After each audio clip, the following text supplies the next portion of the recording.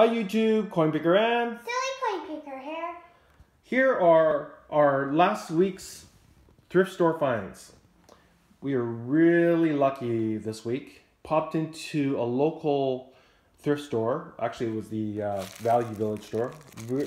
Usually I don't find too many deals, but when I do, they're pretty decent. So I see this baggie of items, $29.99 in the display case. And you know, all the good stuff's usually in the display case. So I see these like 6 game tokens. They look like cast pewter and all stacked up.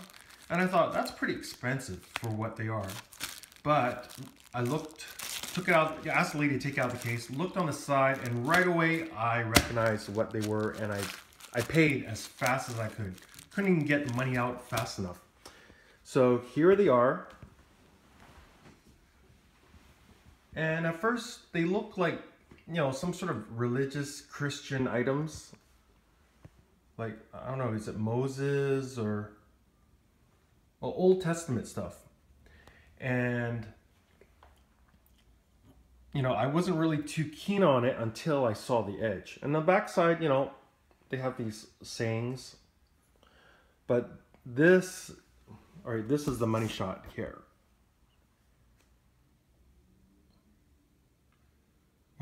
Let me see. Can you focus that, please?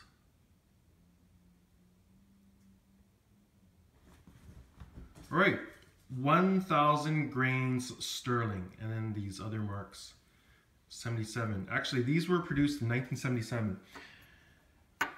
I did some research on them, and they were made by the Franklin Mint. So these are actually sterling silver keepsakes.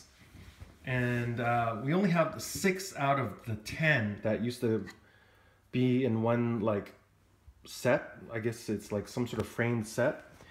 And I looked up what is 1,000 grains. So it's basically each one of these bars are almost, or actually it's rough, basically 2 ounces of silver. I think it's like tiny bit over 2 ounces, but when you calculate it out into pure silver, it's I think ends up being like 11 and a half ounces, give or take. But yeah, 30 bucks for all this, and I'll just show you on the scale.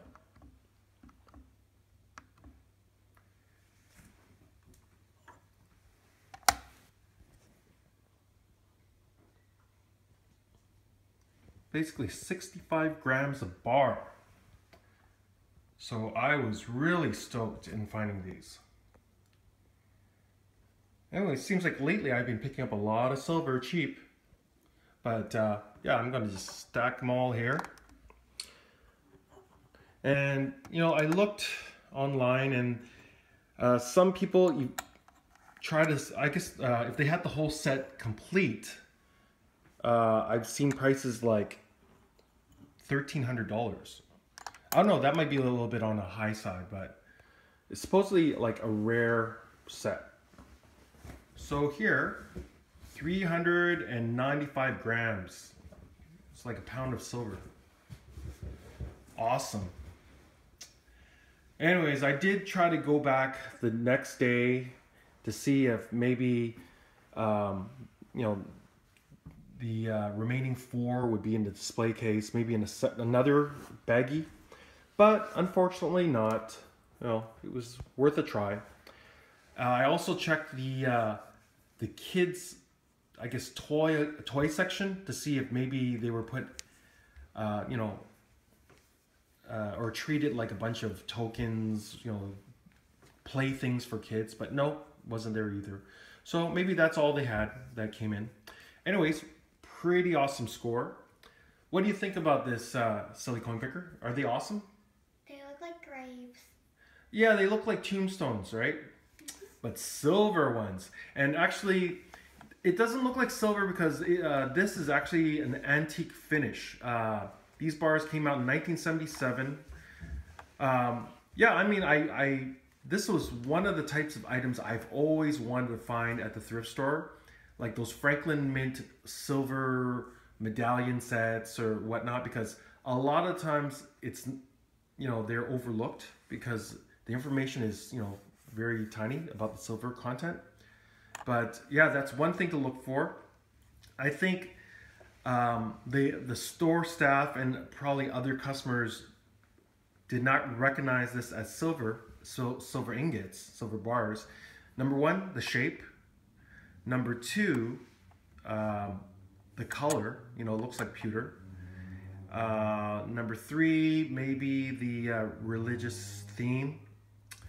And I guess the size, it's very odd size.